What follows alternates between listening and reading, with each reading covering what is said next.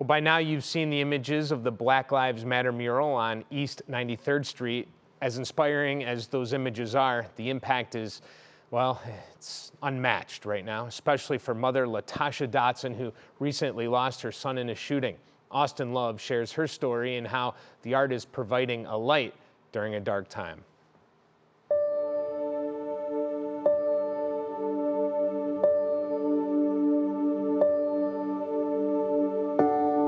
I grew up over here. We lost a lot of wonderful people over here.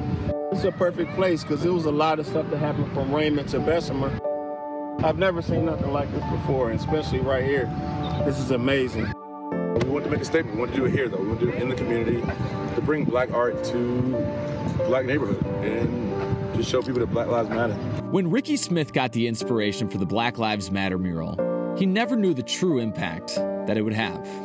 The fact that the city had to block off the street for a week, we thought just at night when we were done, drive on it cool, but just people in droves. We've seen people from Sparse and Dusky, people from New York, people have literally come, and we're proud. We got so much messages of love. I couldn't imagine it, honestly.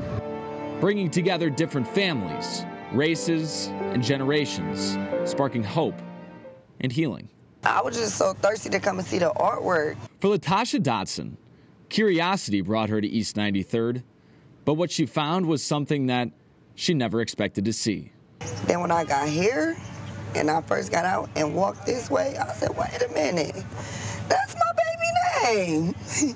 Among the names honored in the mural, Donnell King, the name of her 12-year-old son she tragically lost in a shooting less than a month ago.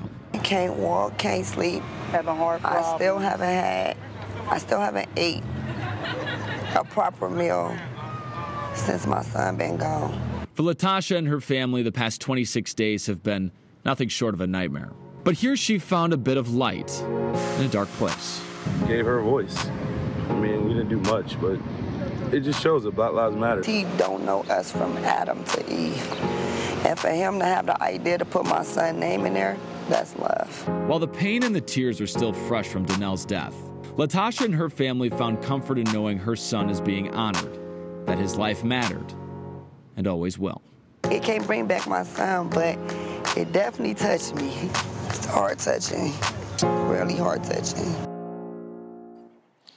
Well, such an incredibly strong woman is she, and of course our heart goes out to Latasha and her whole family as they're navigating such an incredibly tough time. And right now, live at the Black Lives Matter mural here on East 93rd, and on it you can see that Donnell King's name is right here, just 12 years old. He's being honored right now, and you can tell just how much it really meant to that family to see his name. And it's actually featured twice. I'm right now on the M in Matters, and it's also on the B in Black. And Dave, if you haven't been out here, I encourage everyone to take the time this weekend to come check this out. It's such a gathering place of right now of so many different people just coming, sharing stories, having conversations, and currently is blocked off by police and under the assumption that it will be blocked off for the rest of the weekend. So a really special sight to see here on East 93rd Street, Dave. Yeah, Austin, thanks for sharing that and showing what it means for so many people. Can't even imagine.